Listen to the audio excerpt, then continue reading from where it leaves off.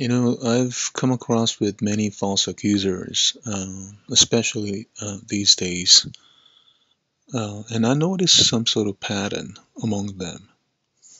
There is a pattern among these false accusers, and they do so exactly like Satan, how he did to Job, for example. And like they would fabricate sin out of thin or thick air, like some sort of fart in the air, quite stinky, but it's just out of like nowhere. For example, like there is no such thing as porn domains, yet because of their filthy mind, they equate adult sounding names as porn. Not just that, they say it's sin without being able to actually spell out what that sin is. In a domain name called, let's say, thebestbut.com, is that sin? Or are they imagining something out of thebestbut.com? Where is the sin committed? It seems like these false accusers bring this sort of matters out in the public without even being able to address it privately.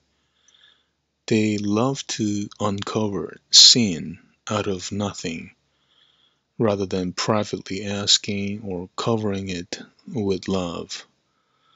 Bottom line, they fabricate whatever quote-unquote sin out of thin or thick air based on their filthy and twisted minds. I call this setting up a false premise. As you know, a false premise sure leads to false conclusion, which in this case would be false accusation and condemnation.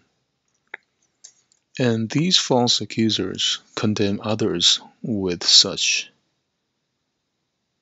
They do exactly opposite to what's written in the scripture, for example. Like in 1 Peter 4:8, it is written, "And above all things, have fervent charity among yourselves, for charity shall cover the multitude of sins." When in the scripture it says love covers sins, because the false accusers obviously do not have love. They will uncover something that's not even any sin to begin with. In Matthew 18:15, Christ said, "Moreover, if thy brother shall trespass against thee, go and tell him his fault between thee and him alone. If he shall hear thee, thou hast gained thy brother." Christ said to take it up directly and privately if you are trespassed against. Yet many false accusers mind none of their businesses and attack you publicly based on their false premises and accusations. This is why they can never gain any true brother, because they do exactly opposite to what Christ said or even the scripture says.